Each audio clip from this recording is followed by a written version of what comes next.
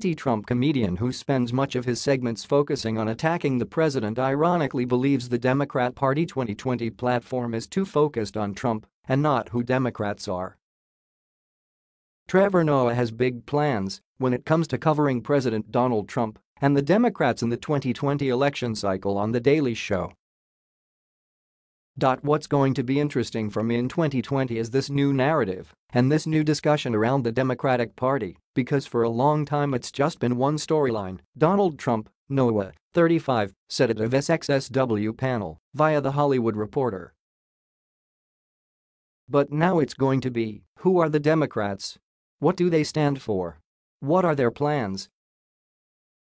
We're going to be at the conventions, we're going to be tracking the primaries, the South African-born comedian revealed.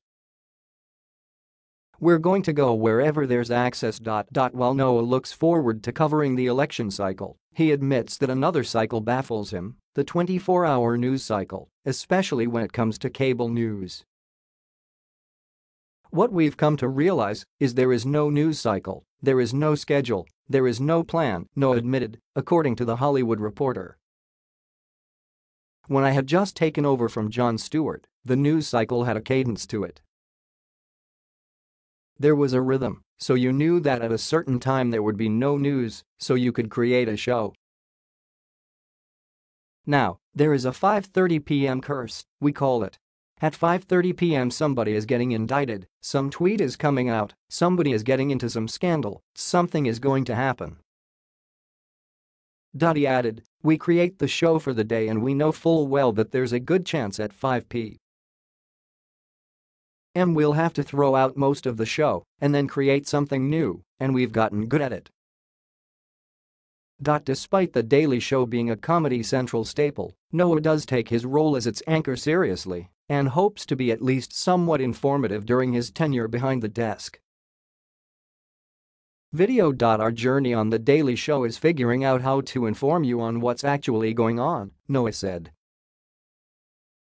One of the biggest things that frustrates me in America is that when I watch cable news is that I don't know what's going on.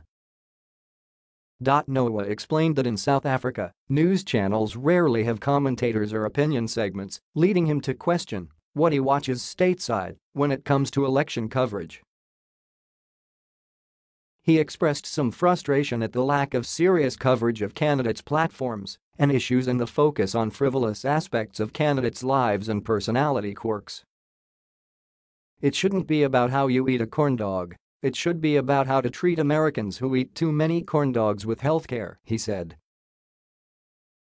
That's what our journey is going to be now, is accurately giving you the story of what is going on. If you watch The Daily Show, I would like you to be able to go to your voting station knowing what your candidate stands for or against.